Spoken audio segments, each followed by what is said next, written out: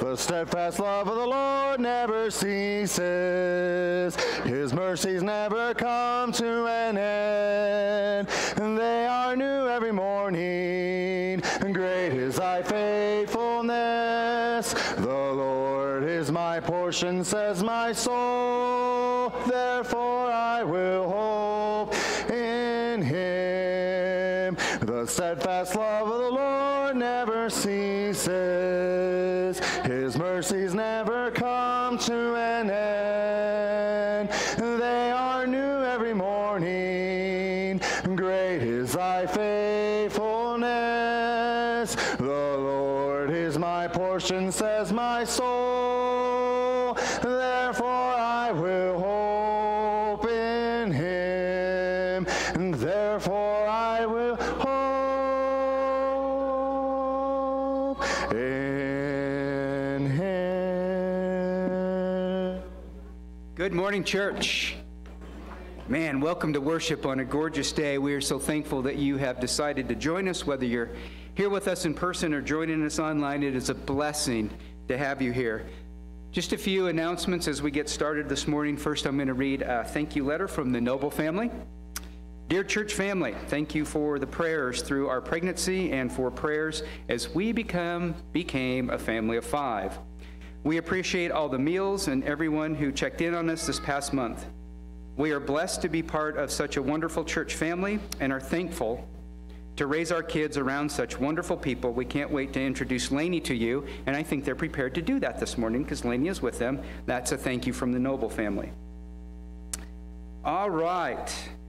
You might notice that there is a special little bar on the bottom of the PowerPoint presentation that you're looking at right now, and we are trying a new English to Spanish translation because we've been blessed to have a family that's starting to attend that Spanish is their native language. They understand it best. They're still trying to catch up with some English. So we hope that you don't find it distracting, but we do want to honor them and try to help them by showing as much as possible in their native language. And we're going to give this a try for a few weeks and see how it goes. Special shout out to Jeff Trapp, who made all that technology happen, because it doesn't happen like this.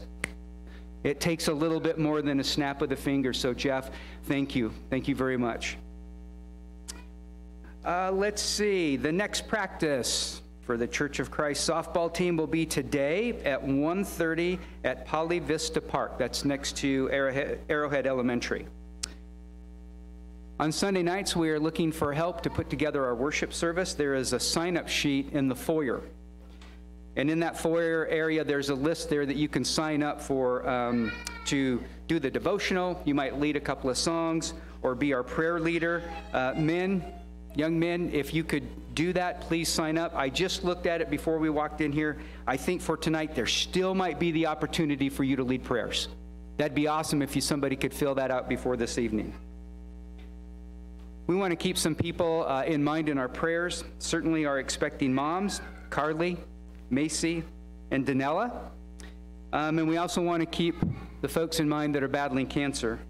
Renee Monday, Joni Troutman, Scott Litton's stepfather Larry, Dennis Franklin, and Laura Goetz. Want to keep Tanya Johns in our prayers, and I do have an update about Caleb Robson.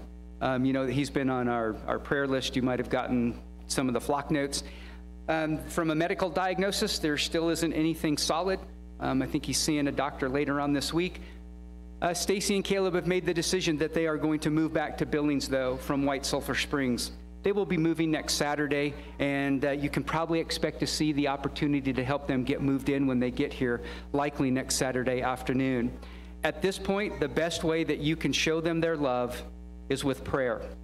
They're still trying to settle after Caleb's medical event, so if you want to send something of an encouragement text to Stacy, that would be fine, but we just want to make sure that they have some space to settle and to heal. We have somebody new with us. Tammy, is it Tetters? Tawny Teeters, if you'll raise your hand. She is moving here from Kalispell, and she is looking for help with childcare. She has 3 children on the younger side, and if you might be able to help with that, please see Tawny. I got that one, that one, that one. All right, let's sing. No, call to worship. Then sing. So it's a time to where we have our call to worship, and the idea behind that is to help us to focus in and just think about God and the encouragement we can be to other people around us.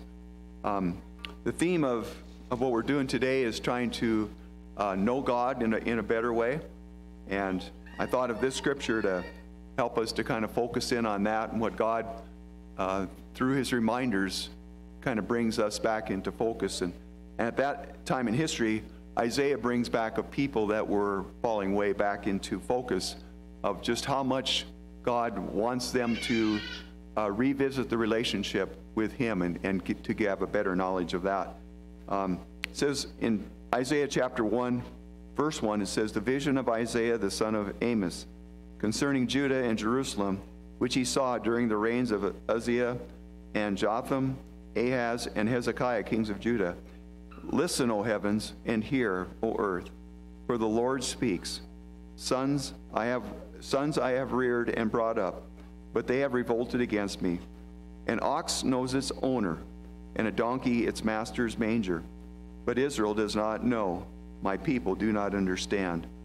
And God chastised them at the beginning, but then he calls them back as a reminder of his knowledge of them and how wonderful it is and how much he wants them to realize how good of a thing it is to come back into that understanding of him.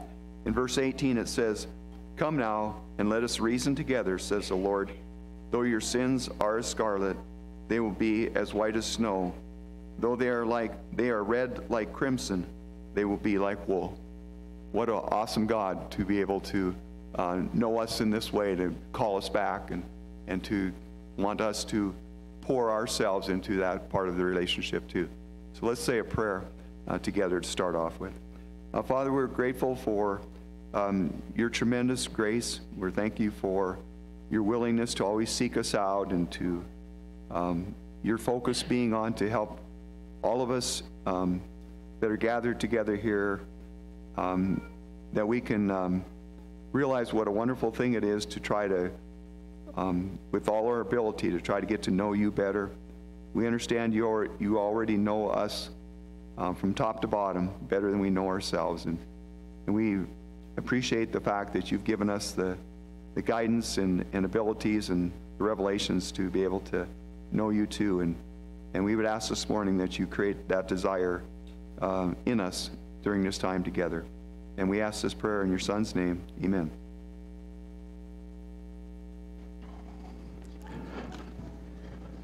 Morning, family. Great day to come and worship our God and do it together as saints in his kingdom here on earth. So as we praise, why don't you stand with me for our first song? Come, let us all unite to sing, God is love. Let heaven and earth their praises ring. God is love.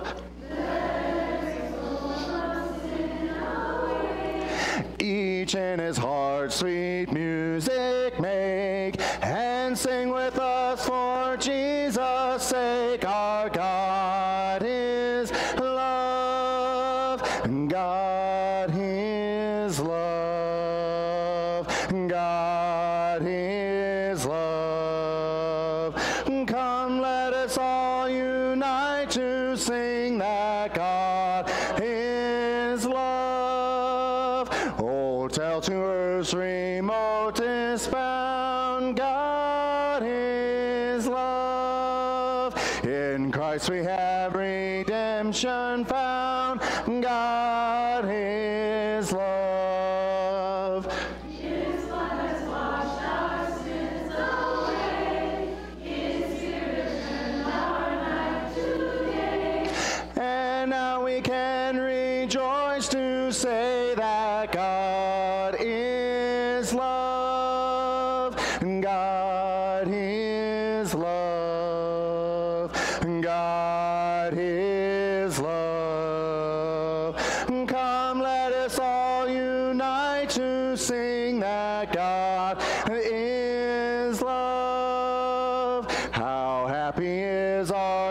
portion here. God is love. His promises are spirit's cheer.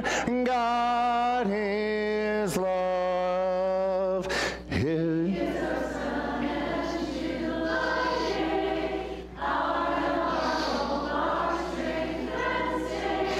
He will be with us all the way. Our God is love.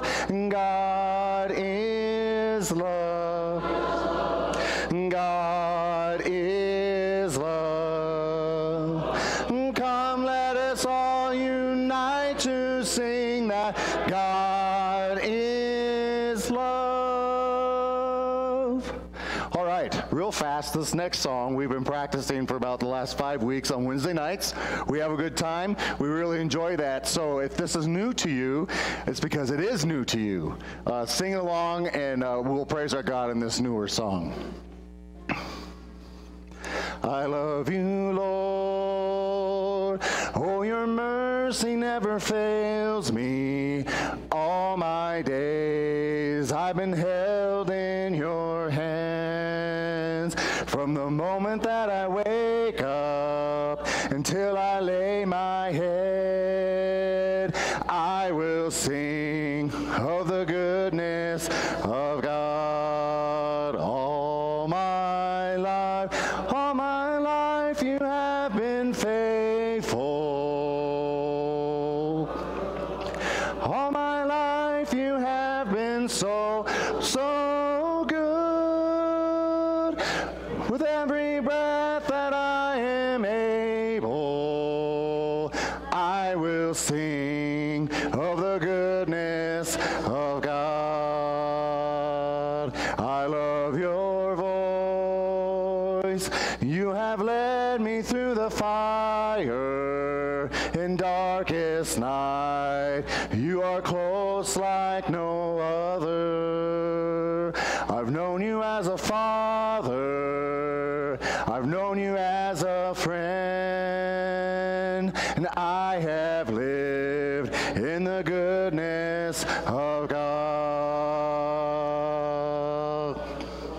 And all my life you have been faithful. And all my life you have been so good. With every breath that I am able, and I will sing of the goodness of God.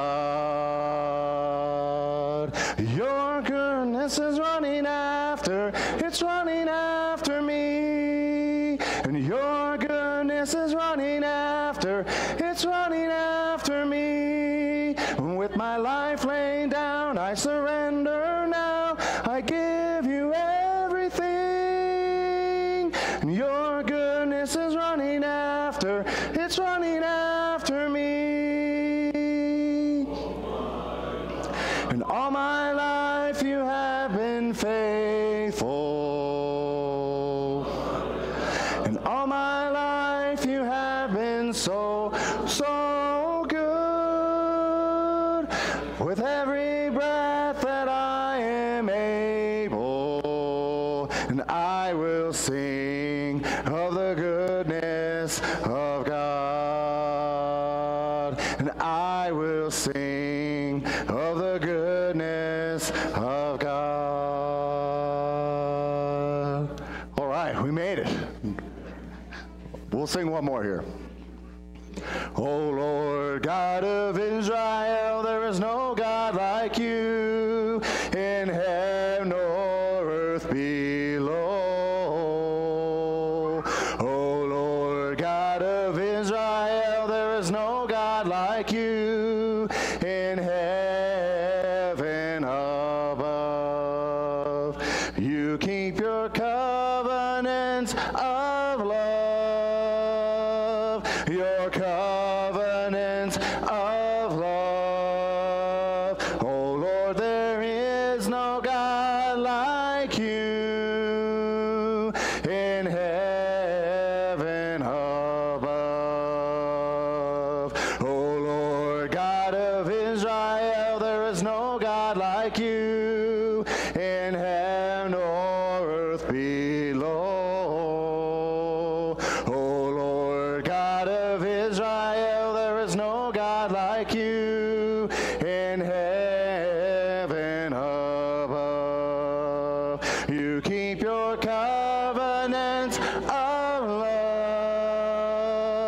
your covenant of love. Oh Lord, there is no God like you in heaven above. You keep your covenant of love, your covenant of love. Oh Lord, there is no God like you in heaven above.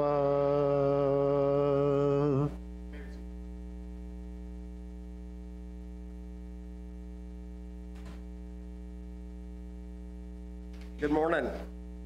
As we prepare our minds for the Lord's Supper, you know, the last couple of weeks we've been talking about the nature of God and how that nature of God is seen in one way through Jesus Christ. And then on Wednesday nights we've been investigating the concept of glorifying God and what does that look like for us.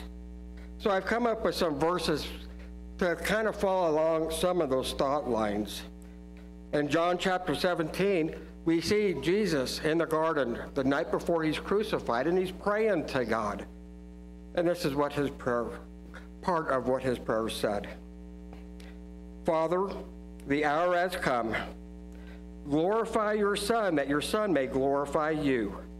For you granted him authority over all people, that he might give eternal life to all those who you have given me.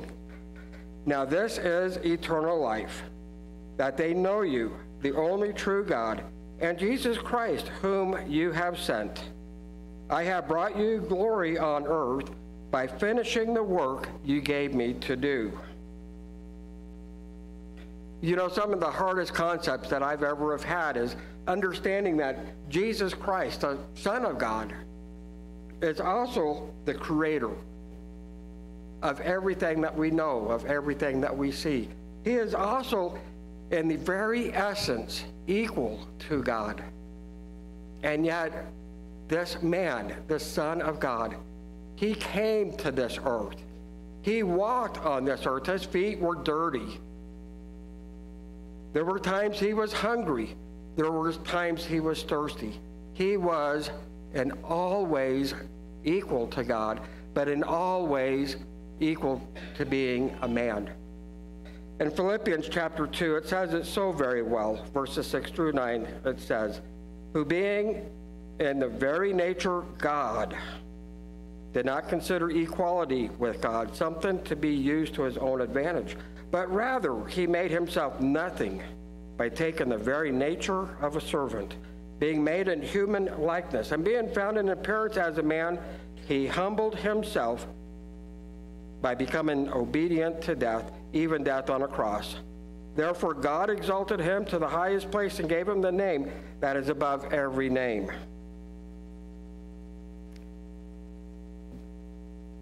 In John chapter 19, we see the crucifixion. Jesus Christ, the Son of God, he came to this world to become our Savior, to become the ultimate sacrifice. Verses 28 says, later, knowing that all had been finished, and so that the scripture would be fulfilled, Jesus said, I am thirsty. And a jar of wine was there, so they soaked a sponge in it, put the sponge on a stalk of hyssop, and lifted it to Jesus' lips. When he had received the drink, Jesus said, it is finished. And with that he bowed his head and gave up his spirit. It is finished. What was finished? Well, it is finished in the fact that no longer was an endless sacrifice of animals required. Jesus, the Lamb of God, was the final sacrifice. Blood of Jesus takes away the sins of mankind. It is finished. The plan of salvation is now done. It is finished. The gospel, the good news, has now been fully written, and it is finished. But we are called to remember this, and we're called to remember this weekly, daily, if not weekly. 1 Corinthians chapter 11 says, starting in verse 23, For I received from the Lord what I also passed on to you. The Lord Jesus, on the night he was betrayed, took bread. And when he had given thanks, he broke it and said, "This is my body, which is for you. Do this in remembrance of me." And in the same way, after supper, he took the cup, saying, "This cup is the new covenant in my blood. Do this whenever you drink it in remembrance of me. For whenever you eat this bread and drink this cup, you proclaim the Lord's death until he comes." When we partake of the Lord's Supper, we're to focus on Jesus. We are to know the sacrifice that he has made and that the gospel is now finished. And this memorial helps us to do that. Will you pray with me as we say a prayer for the bread? Lord, we are so thankful that we can gather together, that we can partake of this memorial together, that we can remember the sacrifice of your Son, that he did come to this earth, that he did walk on this earth, that he was crucified, and he was the final sacrifice. Help us to do this in a manner that's pleasing unto you. We pray in your Son's name. Amen.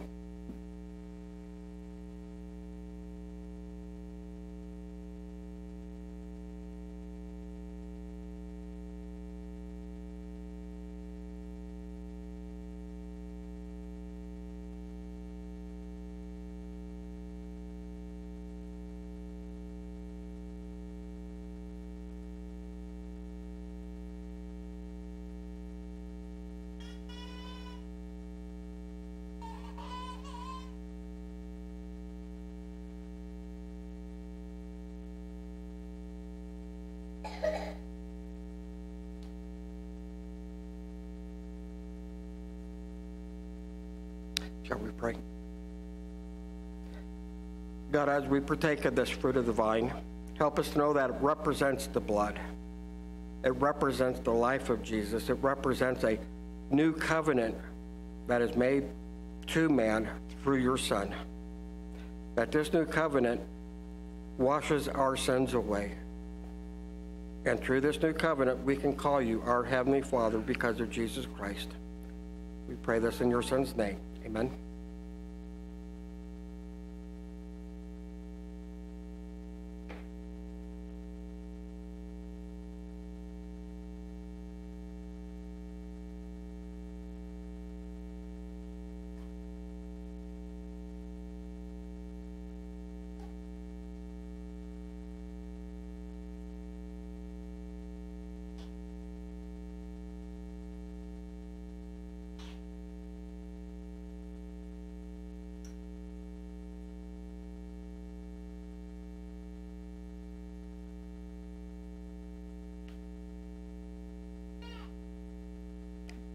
This morning in Bible class, Scott kind of finished the class by saying, what is the difference between happiness and joy?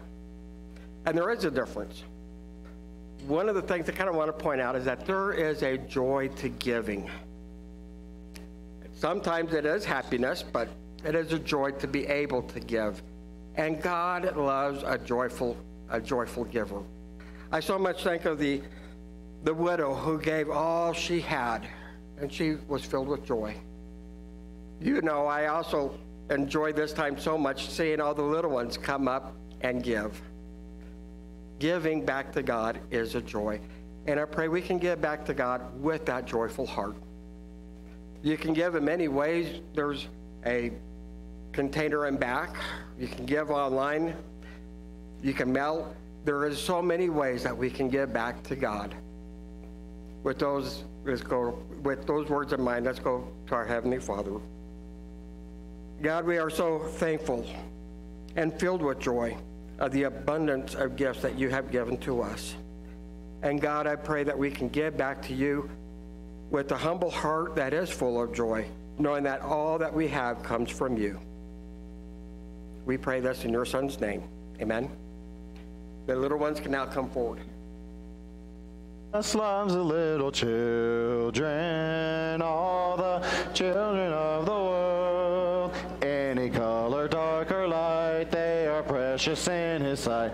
Jesus loves the little children of the world. Jesus died for all the children children, all the children of the world. Any color, dark or light, they are precious in his sight. Jesus died for all the children of the world. Jesus rose for all the children, all the children of the world. Any color, dark or light, they are precious in his sight. Jesus rose for all the children of the world. Jesus lives for all the children, all the children of the world. Any color, dark or light, they are precious in his sight. Jesus lives for all the children of the world. All right, let's stand and sing our next song. And while we're standing, our children ages 3 years old through kindergarten can be dismissed downstairs for their time of worship.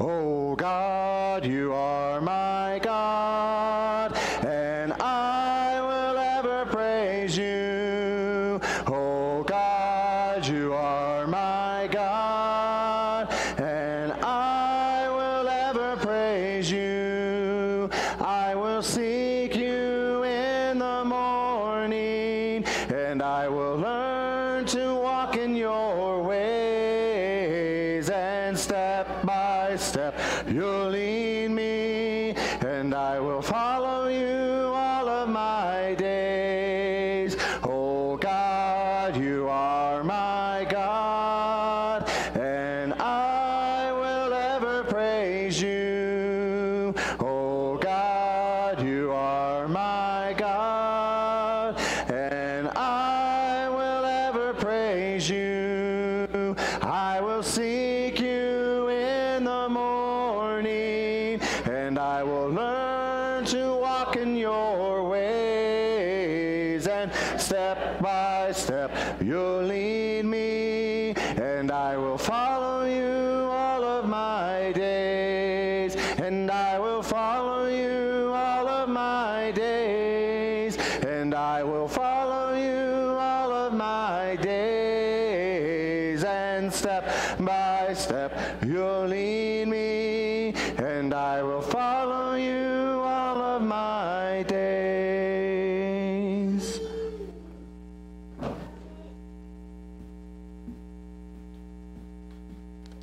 I'll be reading from Exodus 34, 5 through 7.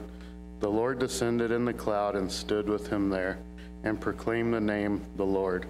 The Lord passed before him and proclaimed, the Lord, a God merciful and gracious, slow to anger, and abounding in steadfast love and faithfulness, keeping steadfast love for the 1000th generation, forgiving iniquity and transgression and sin, yet by no means clearing the guilty, but visiting the iniquity of the parents upon the children and the children's children, to the 3rd and the 4th generation.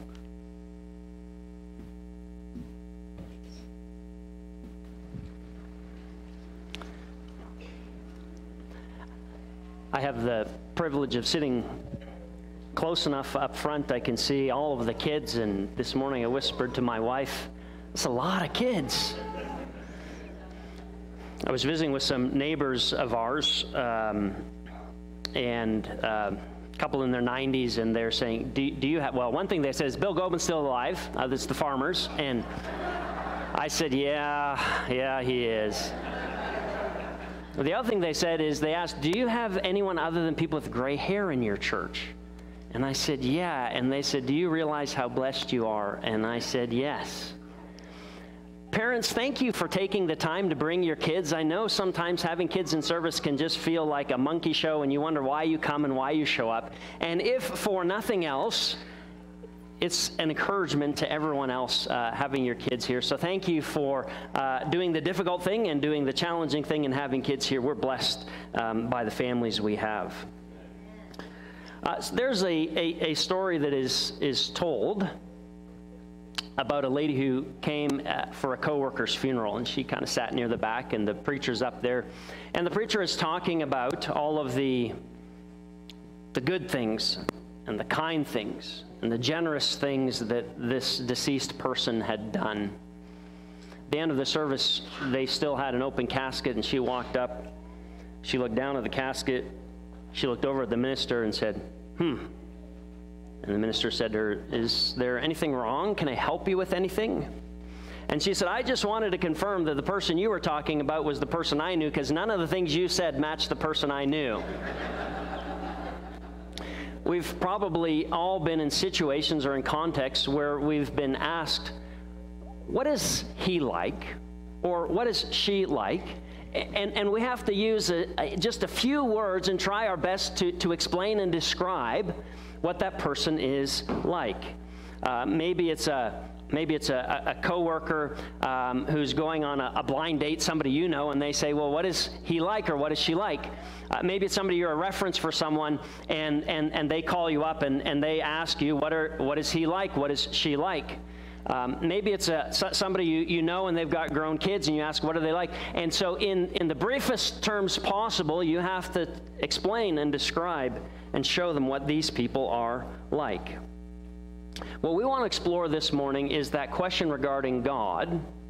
If somebody came up to you and said, tell me about God, what is he like? What would you say? How would you answer them? And maybe you'd get bonus points if you could find a scripture to point them to. And a lot of us grow up with all sorts of ideas and visions and concepts of God. There's a lady named Anne Lamont, and this is how she described the God of her youth, the God that she was introduced to. She said, he was a God that his children could talk to, could confide in, and trust. Unless his mood shifted suddenly and he decided instead to blow up Sodom and Gomorrah.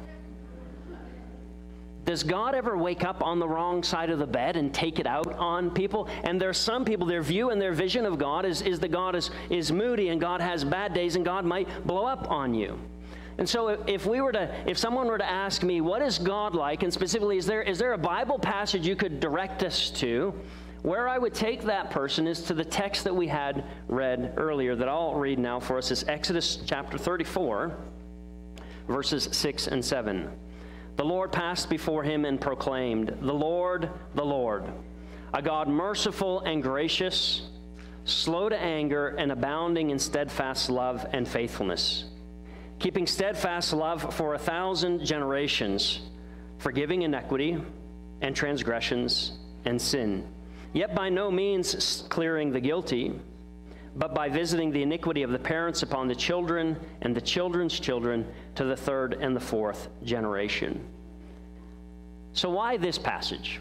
I think this passage is kind of a fundamental, a foundational passage in giving us an idea of what God is like. And I think that there's 3 reasons why I see this as such an important passage. The first is that's God's description of himself. There's very few other passages, in fact, there may not even be any other, maybe that's homework for someone can track that down, where God says, here's what I'm like. Let me describe myself. So I'm going to give some elevation to any passage where God says, let me tell you about myself. The second reason why I think this is such a foundational passage is this is how God responds when Moses says, God, I want to know you. And so we have in Exodus chapter 33, verse 13, Moses says, now if I have found favor in your sight, show me your ways so that I might know you and find favor in your sight. Moses will then, a few verses later in Exodus 33:18, he will say, God, show me your glory. So Moses says, I want to know you, and in order to know you, you need to show me your glory. And these words that God has spoken, that's God introducing himself. That's God showing Moses his glory. The third reason why I think this is a good verse that kind of encapsulates what God is like is that it is one of the most repeated passages in the Bible. 23 times you'll have this passage either repeated or echoed in other places in the Bible. And all of them go back to this well of what God says to give a picture and a description of what God looks like. So what we're going to do this morning as we think about Exodus 34 and Exodus is we're going to talk about God in 2 ways. The first is we're going to look at when God says these words, and then we're going to look at what it is that God says. So the first task we have is there's an importance to know exactly where it is in Israel's story that God says these words. So I'm going to paint with really broad strokes in case you're unfamiliar with the book of Exodus. Exodus opens with the Israelites being in Egyptian slavery and captivity, and God responds to his people. He remembers the promises that he made to Abraham and to Isaac and to Jacob. And so God shows up and he delivers his people from slavery. When they're delivered from slavery, the people will almost immediately, they go into the wilderness and the people begin grumbling and they begin complaining. And everything they grumbled about and everything that they complained, God provided. Food, water, all that they needed, God provided. They come to Mount Sinai, and God says he wants to make a special covenant with these people. Maybe with those screens, we'll just go ahead and turn those screens off. I notice people are getting distracted by it. The show will go on, but if we can just, we'll just have that run on its own there. So God says, I want to build a covenant with you people, and a part of that covenant is there's going to be certain terms, things that people are supposed to do. That's what we know as the Ten Commandments. They give this kind of broad idea. And here's kind of how the Ten Commandments begin. Exodus chapter 20, verse 3. You shall make for yourself no idols, whether in the form of anything that is in heaven or on earth, or that is beneath the earth, or that is under the earth. So we're going to have this covenant, and here's one of the things. Don't make idols. Don't worship other gods. And when God says these things, then the people, this is Exodus chapter 24, verse 7, the people say, all that the Lord has spoken we will do, and we will be obedient. So Moses then sprinkles blood, and this becomes the blood of the covenant. The people enter into a covenant and an agreement. And so Moses and God, they're up on the mountain, and they're talking away about certain things regarding the tabernacle. And the people say, Moses has been gone an awfully long time, and things are getting kind of boring. And they go to Aaron, and they say, Aaron, build us a calf so that we can worship it. And Aaron builds a calf, and the people worship it. And it's a gross violation of the covenant. It's like finding out on your honeymoon that your spouse is being unfaithful during your honeymoon. And God is angry at the people. And there are warnings and there are threats of punishment. And God says in Exodus 32:33, whoever has sinned against me, I will blot out of my book. And we're going to stop there in the story of Israel. See, all stories need to have a logical narrative flow. A happens, which causes B to happen. In our mind, A and B have to somehow connect and relate. So if I said A, John was hungry, and then B, John went and ate a burger, that doesn't need any explanation. Those things flow together. They make sense to us. But what if I told you, A, John ate such a big meal that his stomach was hurting, then B, John ate a burger? You'd have to raise your hand and say, wait, did I miss something? And you did miss something, because maybe what happened is John just had this great, huge meal. He walks out front, and the girl he's been interested in since the second grade walks by and says, hey, I'm grabbing a burger. You want to come with me? And now we know why John ate a burger even though he was stuffed. That there must be some information missing if A doesn't equal B. And in the story of Israel, we have heard that on their honeymoon they were unfaithful. But if we jump just a few verses ahead to get the B of that statement, Exodus 34:10, then God said, I hereby make a covenant.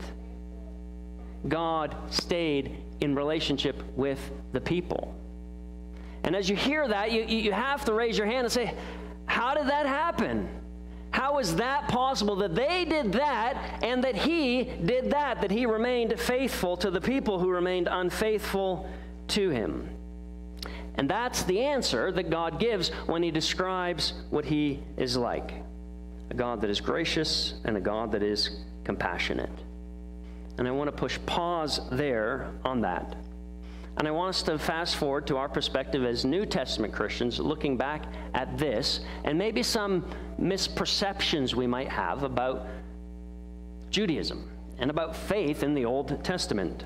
There are passages like Galatians chapter 2, verse 16, where Paul says, "We know that a person is justified not by the works of the law, but through faith in Jesus Christ. And we have come to believe in Jesus so that we might be justified by faith in Christ and not by the works of the law." And sometimes we come up with this simple answer. We say, well, in the Old Testament, people earned a relationship with God, but in the New Testament, we are granted a relationship with God. In the Old Testament, everything was based on works, but in the New Testament, everything's based on grace. Well, as the story I just told you, did Israel earn a right relationship with God? Were they credited for the good works that they did to be in a right relationship with God? Grace does not begin in the New Testament. Grace is ever present even in the Old Testament. Now, best case scenario about what Paul might be talking about is a distortion of the faith that we find in the Old Testament. Is it possible that God saved someone by grace and they convince themselves and they talk to other people like they were saved by works? Oh, absolutely. And you don't have to be an Old Testament Christian for that to be an issue. That's something that we recognize and see sometimes, that we can distort the reality of who God is. But in Israel's own story, had God not shown them mercy, there would not be an Israel. And so what is it that God said? And of course, that's what we have been reading, Exodus chapter 34, verses 6 through 7. And so there are these words about God's description about himself. And the very first word is, depending on your translation, either merciful or compassionate. Either merciful or compassionate. This is not a definition, but where you'll find this word show up is when one person positively responds to another who is in pain or in need. You'll find compassion. You'll see it in cases where one person responds to someone else who is in need. There's a story in 1 Kings chapter 3 about two women who are arguing over a baby, and they go to Solomon, and who knows who the real mother is? And so Solomon says, okay, let's just do this. Cut the baby in half. You can have half. You can have half. And the one lady says, yeah, sounds like a good plan. Here's what the other lady says. This is 1 Kings 3:26.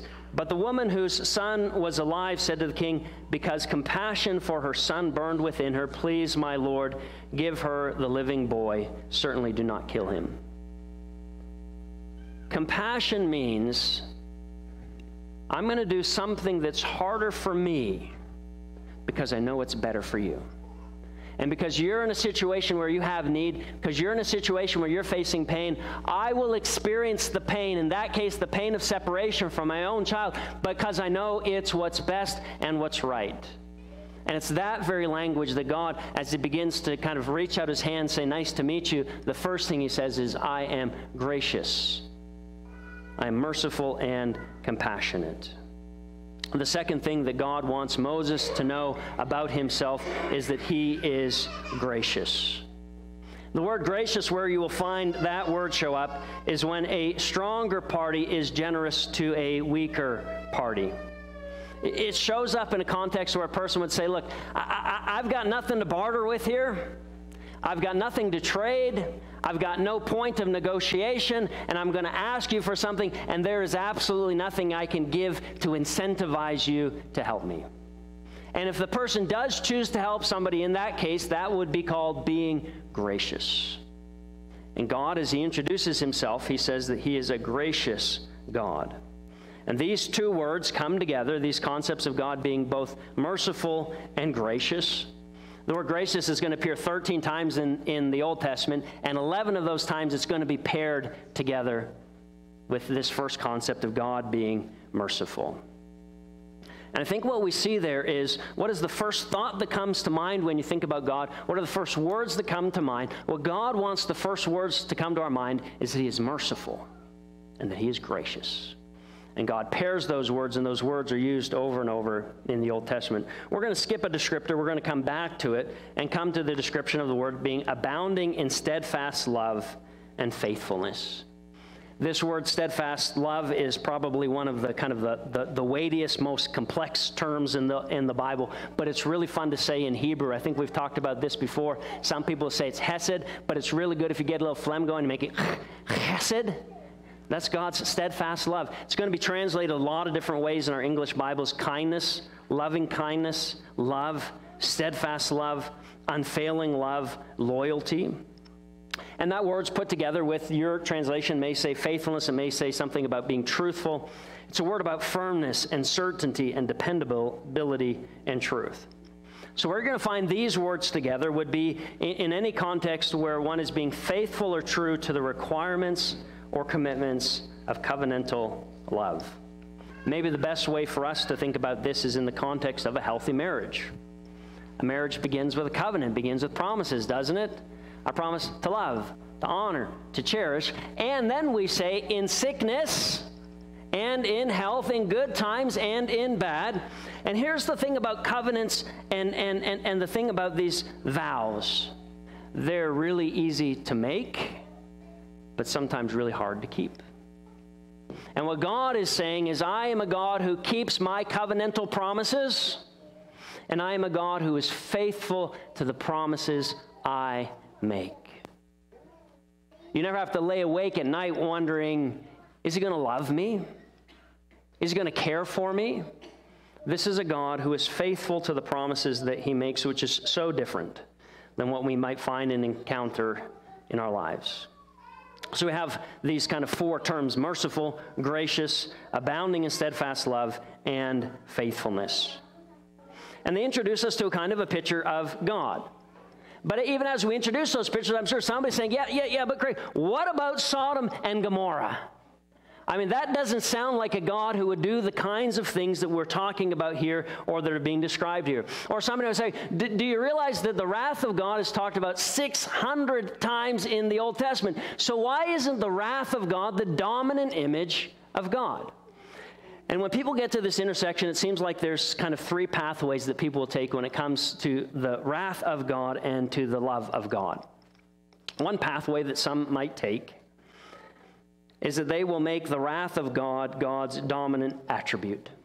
They'll say, I don't know how to fit all of this love stuff into God, this graciousness into God, this compassionate stuff into God. And in fact, if you start believing God's like that, you're probably going to take advantage of him.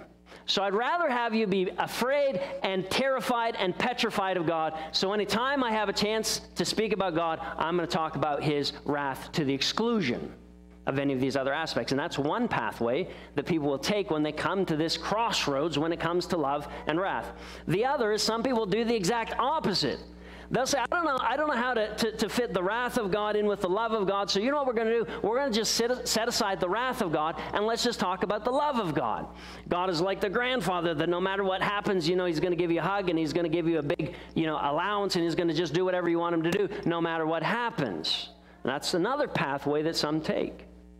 But the pathway that's taken in Exodus 34 is to say these two things are together, and they both equally give us the right picture of God. So let's look at these aspects of the anger and punishment that are associated with God. The first language we have here that talks about that aspect is that God is slow to anger. In acknowledging his anger, God seems to want to differentiate it from human anger. Think about the last time you got angry. The terms we use with anger tend to talk about their quickness. I lost my temper as it quickly got away from me. I blew my top off, and I didn't have time to kind of rein it all in. And so there's a quickness to our love, our anger. And yet for God there is a slowness, which indicates there is intention. There is purpose to the anger of God. We lose control, but God never loses control. God never has to come back and say, I'm sorry I lost my temper, because he is a God who is slow to anger. You might say, why does he even have to get angry at all? Why is there any anger in God? God is angry because of what sin does. First of all, sin is an affront in the relationship to God. Sin is disrespect to God. Sin is rebellion against God. And it drives a wedge between that relationship that's so important to God. The other thing is that sin is a destroyer of the things that are good in God's creation. So if you were to think about sin like a virus that has lethal side effects, and everywhere where that virus goes, it has the potential to kill the people it comes in contact with, what does a loving person do? Does a loving person say, oh, I mean, I don't want to offend you to just mention, like, this person might have this, this lethal disease, and if they cough on you, they might kill you. I mean, that's not my right to say anything about that. I love you, and so I'm not going to challenge you at all. If we think about sin like a virus, we realize the most loving thing is the action has to be taken. Things are being destroyed. And so God does get angry, but he is slow to anger. As we think about God's anger, there's some helpful insights by a guy named John Mark Comer. There's a beautiful slide I could show you, so email me if you want to see all of this laid out. But there are these different elements of God's wrath, of God's anger, and the first is God's active, present, and future wrath. God's active wrath is when God, in that moment, decides to deal with sin by an intense outpouring of anger. And do we find that in the Bible? Yes. Now here's what's really interesting. Those are the things we remember most. Nadab and Abihu, we remember that. Sodom and Gomorrah, we remember that. John Mark Comer says that of all the expressions of God's anger and wrath, this is the least frequently we ever see how it's expressed. Is in the moment, God actively doing it.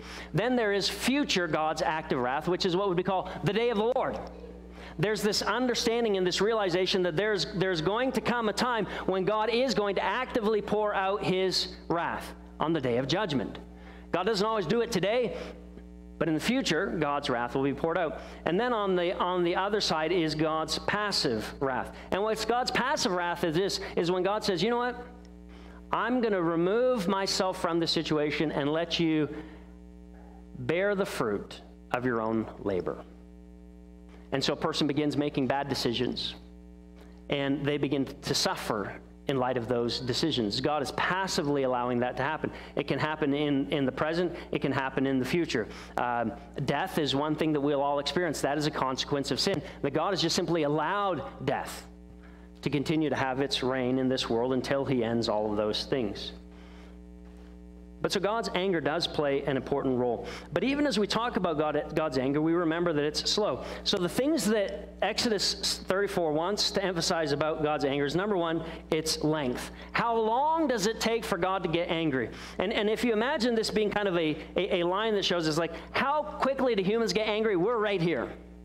And of the foreign gods that people talked about, they're right there too. I mean, one of these pagan gods like Baal, he has a bad day, and you need to watch out. You have to be on your tiptoes. When God gets angry, what Exodus 34 is saying, God's slow to anger, and his anger is going to come a lot later.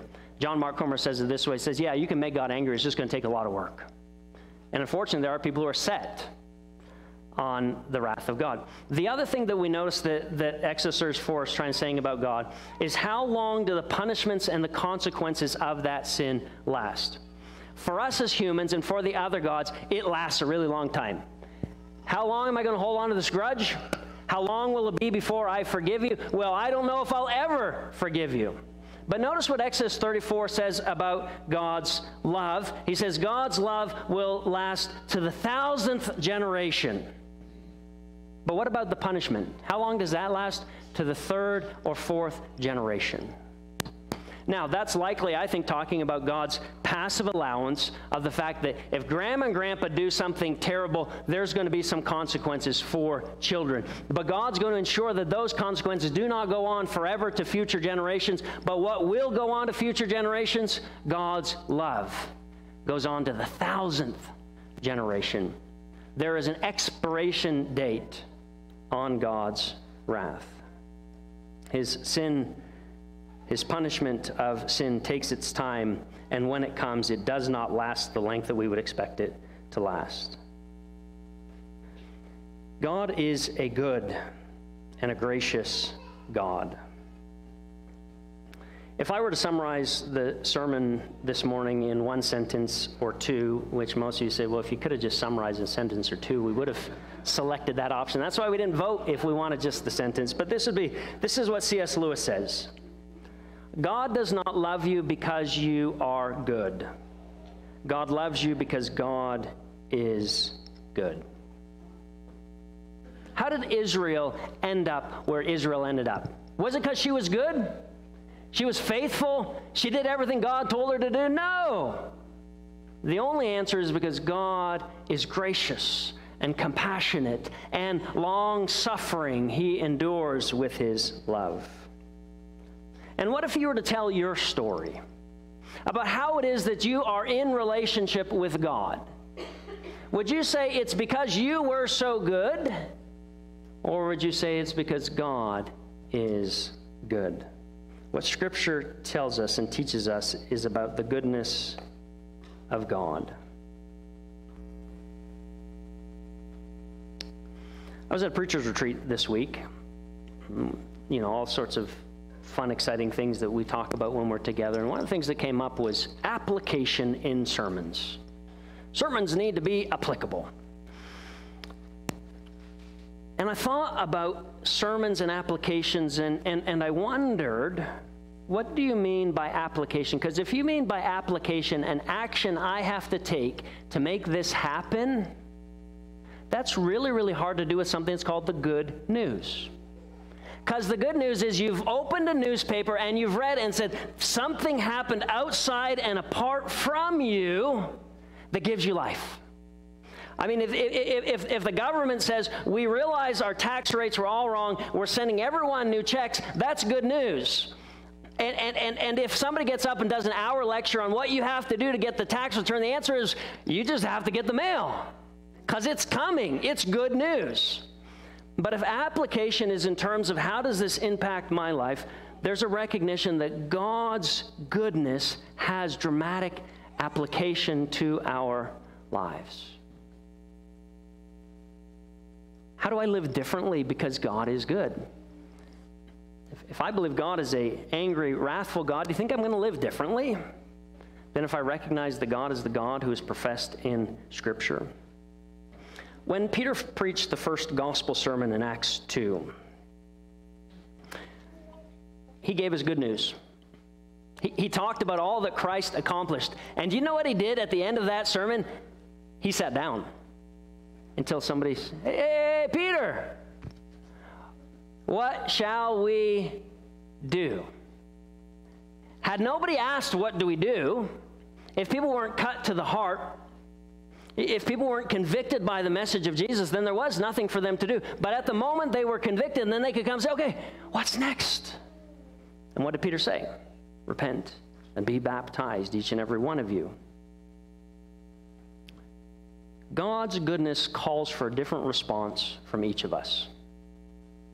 In just a moment, we're going to stand up and sing. So for some of us, God's goodness is going to call for the response to sing of his goodness and of his glory, to worship him and to thank him, and to serve him and to love him. For others of you, the response to God's goodness is to say, man, if God's that good, I want to live for that God. I want to know that God. I want to love that God. I want to serve that God. And then that's where the invitation comes to give one's self fully and completely to that God in the waters of baptism. That's why as we end a sermon, we invite people to come to the back, because what God is calling you to do may be very different where you are on the stage of life. But so in just a moment, you will have an opportunity to respond in any way. But before we do that, I'd like to offer a word of blessing. May the Lord bless you and keep you.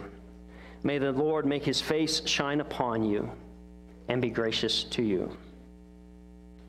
May the Lord turn his face towards you and give you peace. In light of our sermon, just remember how much of a blessing it is that you know when God turns his face towards you, it's to give you peace. He doesn't turn his face towards you to hurt you, to harm you, to punish you. No, his turning towards you is a sign of his own graciousness. And we know that we go from here with the grace of the Lord Jesus Christ, with the love of God, and with the fellowship of the Holy Spirit. If you want to respond in any way, I'll be in the back. Some of our shepherds will be back there. I invite you to come to the back while we stand and sing this song together. Let's stand. We praise thee, O God, for the Son of thy love, for Jesus who died and is now gone above. Hallelujah, thine the glory. Hallelujah, amen. Hallelujah, thine the glory. Revive us again. We praise thee, O God, for thy Spirit of light, who has shown us our Savior and scattered guided our night.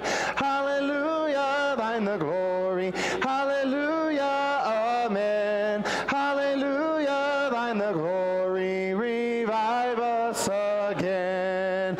All glory and praise to the Lamb that was slain, who has borne all our sins and has cleansed every stain. Hallelujah, thine the glory. Hallelujah, amen. Hallelujah, thine the glory. Revive us again. All glory and praise to the God of all grace, who has bought us and sought us and guided our ways. Hallelujah, thine the glory. Hallelujah, amen. Hallelujah, thine the glory. Revive us again. Revive us again. Fill each heart with thy love. May each soul be rekindled with fire from above. Hallelujah, thine the glory. Hallelujah, amen. Hallelujah, thine the glory. Revive us again. Will you bow with me in prayer as we're dismissed?